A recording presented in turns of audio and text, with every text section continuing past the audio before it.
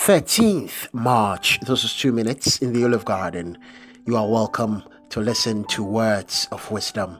The text for today, Proverbs chapter 11, verse 2.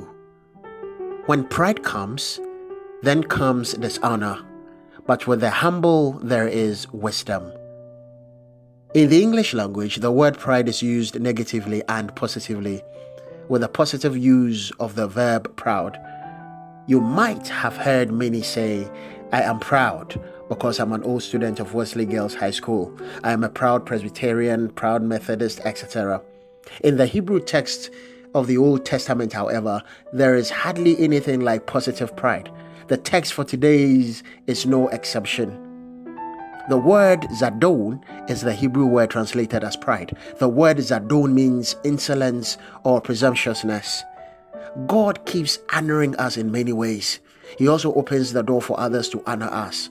This divinely orchestrated honoring from God and man is truncated and turned upside down to dishonor as soon as we begin to exhibit insolence and arrogance. Pride is so dangerous to the extent that one may not even notice until he or she has been prompted. Humility is so important to be maintained because God pours more wisdom upon the humble. One common sin of pride people overlook is when they are praised by men for something they have done, like singing well, preaching well, giving generous donations, etc., and they forget to redirect the praise to God.